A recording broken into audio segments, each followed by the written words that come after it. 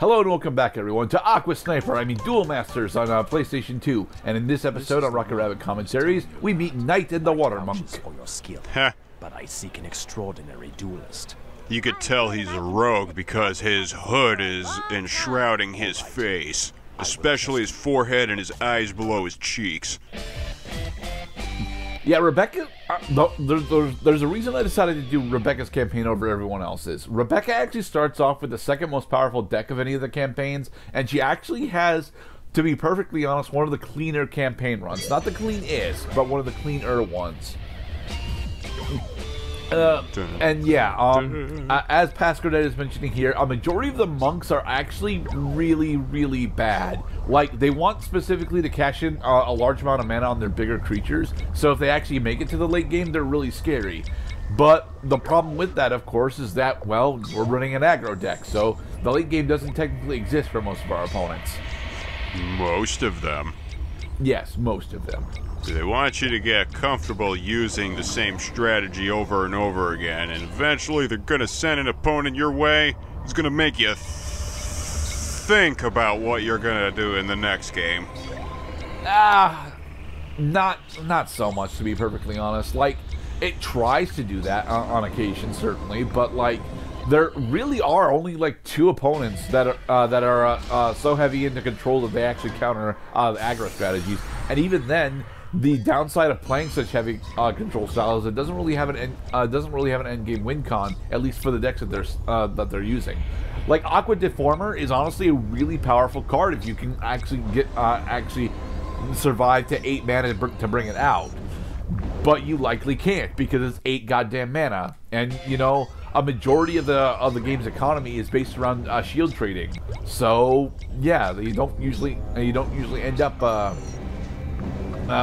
being able to cast anything that's more than about 6. 6 is the top end for a majority of the decks that I run, and even then, I have to use the a very specific player steroid that happens towards the end of everyone's campaign. No, Crystal Lancer! Ah! All right, I have to explain why I'm flipping out about Crystal Lancer. The other reason why I wanted to run Rebecca specifically is because Rebecca, being a water duelist, specifically aligned with fire, gets access to a bunch of aggro options, and then she gets access to Crystal Lancer. Crystal Lancer is literally the best fucking monster in the entire game because it's a double breaker, it's relatively cheap at 6 mana, and it's unblockable. These 3 particular aspects mean that if you survive long enough to get Crystal Lancer out, it will just straight up win the game for you. And it, because it's an evolution creature, does not suffer from summoning sickness, which is fucking absurdly broken in this game. Hey, if we're underwater, how could there be a Stonosaurus flamethrower? Yeah, Stone Sword doesn't care about you because it's literally a magma elemental, and magma, as we know, generates an air bubble around itself while it's in the deepest of parts of the ocean. Surrounded by liquid hot magma. Now, the other big reason why I want to run Rebecca is because since she's fire water, she also gets access to Aqua Jolter, which is like, it's weird saying that Aqua's got the 2 literal best cards in the game, but it's almost true. Aqua Jolter isn't really the best card in the game by any stretch of the imagination, but as a shield trigger card that's also a monster, when that can be summoned on its shield trigger, and also being a liquid people, it combos with Crystal Lancer so disgustingly well that honestly, I am entirely convinced that water specifically is the best civilization at this point in the game's history.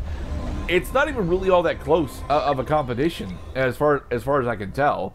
Like, the only real competition is light, and the whole reason that is because light has a combination of a monster that is both unblockable and has better stats than the majority of the blockers in the game. So, okay, we don't win on this turn. No, we're not going to win on this turn because of blockers. I do like that there are specific monsters that are designated for blocking, and blocking causes them to tap. It's technically something that it stole from Magic. It's just an expanded system of Magic's combat phase. But, you know,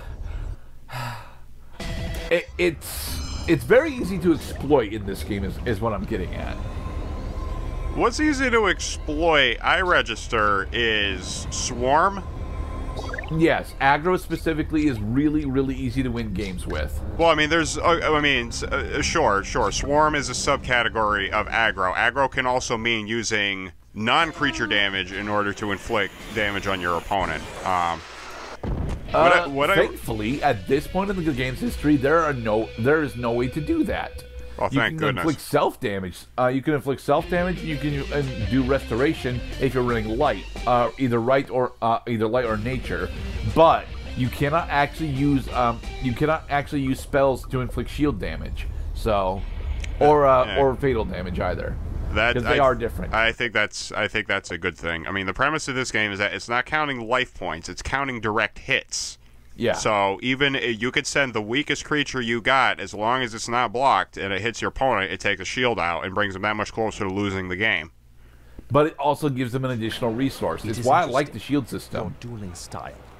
It resembles another in your family. My family? Her family history is not important at this point. You must tell her of her quest. Of course. Rebecca, when you duel, as Pascal mentions here, yeah, Rebecca's connection to her family is a plot point that she resolves off screen. So, it was a plot point that was brought very strongly on screen, is that her aunt is perving on her. Yeah, she does not need to know. You can't escape it. They could have put the duel box anywhere. They strapped it to her leg. Recently, the widow tried to seize control of the temple. You know, how about a backpack? How about one of those shoulder bags? You sling it over one shoulder. Trey, she has a backpack even. And Trey's got a backpack too. In fact, I think Rebecca and Trey are the only two characters in the game that we see with backpacks. Yes, I can give you the first one, but the rest you must find yourself. Although we were complaining about character design there, the monk just sent us on a quest to go and collect 9 different card pieces of a water creature card. The water creature card is King Ambergris, but we won't see that until the very end of the game. Ambergris? Yes, Ambergris. Hey, Widow. Rebecca, how nice. Jesus Christ, the fucking suggestion in this game. Your first deck. Of course, Aunt Vivian. It was you. Come, show me what you have learned since then. All right. So now we must duel Aunt Vivian, the Widow. I was going to say more. She runs a mono black deck, and as she is running a mono darkness deck, it has a bunch of removal spells in it. Those are the only things you need to worry about, and she just put one of them in her mana zone. So we're going to win this duel. The game is already over. Yeah. As Pascal mentions here, don't be scared of darkness, to be perfectly honest. Darkness is just factually the worst civilization. Although Widow actually has got one of the more interesting combinations of aggro and control in the game, she ends up spending her control options for mana for a majority of the time that you're playing her. And that is what happens when you attack with Marrow Ooze. Marrow Ooze is honestly one of the better aggro creatures in the game because it's got 1,000 power, it costs 1, and it's a blocker. But what it does not have is the ability to survive after, you use it once. Darkness also gets one of the better blockers in the game in Bloody Skeeto because it costs 2, it's a really big blocker, but not only can it not attack, it doesn't matter what it blocks, it immediately dies afterwards. Darkness gets a lot of really cool shit. What it does not get is the ability to actually play it because it's either too expensive or dies after it's used. They are also the only civilization that gets any amount of recovery in the form of Ghost Touch. And Ghost Touch is a great goddamn card, but you don't actually want to run it with Darkness because you don't actually want to use your one-shot cards all that often. I did a small misplay here because I thought the Bone Spider was going to attack me and die. Thing is, Bone Spider specifically only dies if it battles a monster. So now I have to figure out how to trade with that. Scratch Claw has got one of the best abilities in the game with Slayer. Anything that it fights dies. It's very cool. The problem is it's a 4-cost creature that starts off with 1,000 power and gains 1,000 power for every darkness creature that you control, meaning that it is extremely easy to block it at low power levels and just trade 1-for-1 with it. And being a 4-drop creature, anytime that you successfully trade with it for less than 4 is a win for you. Simplify.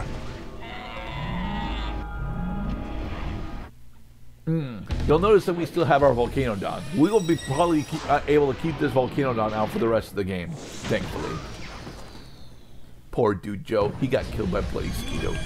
Bye, lava lamp. It's a Skeeto, not a lava lamp. Yeah, it looks like a lavaler. Well, this is she's gonna cast a death smoke on our Volcanodon, isn't she?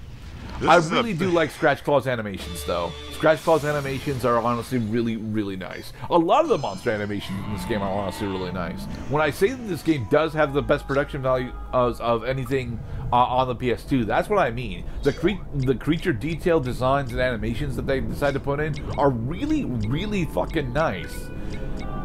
The only problem is that that's where all the production value went of the game went, and it gets to be a problem every once in a while. I think it's about on par with Duelist of the Roses. No, Duelist of the Roses was not a collectible card game, if you recall. It was a chess. It was a battle chess game that wanted you to think it was a collectible card game.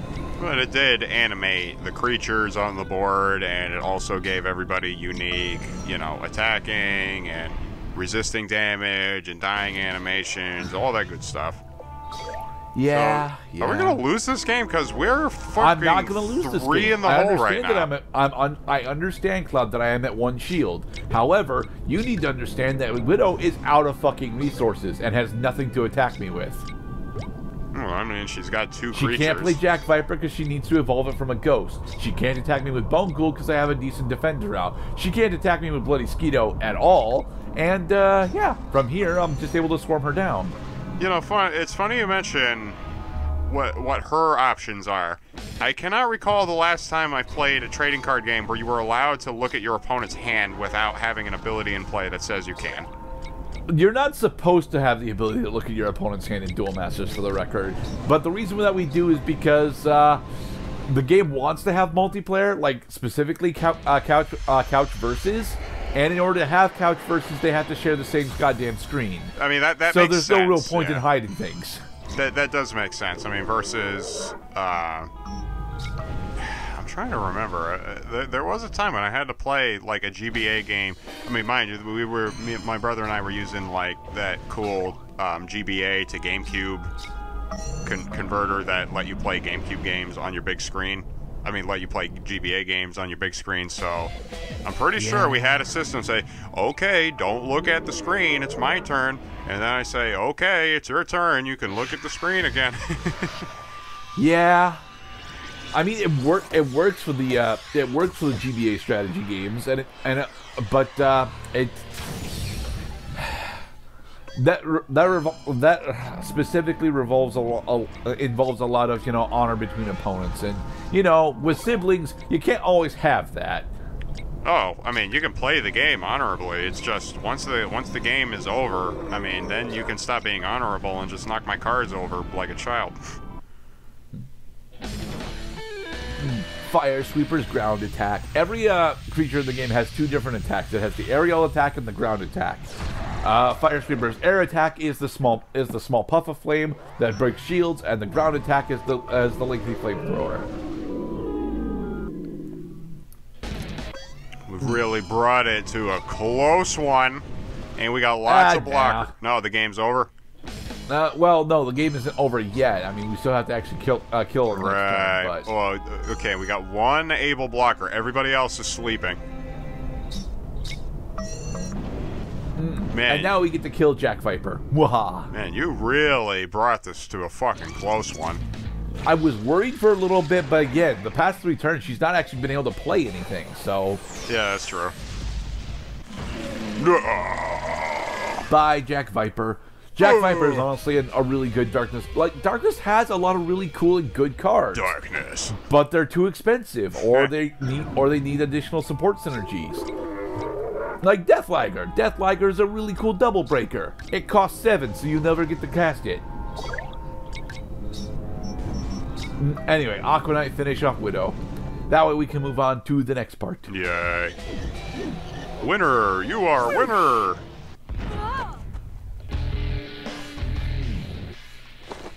Oh, the indignity. Defeated by my own niece.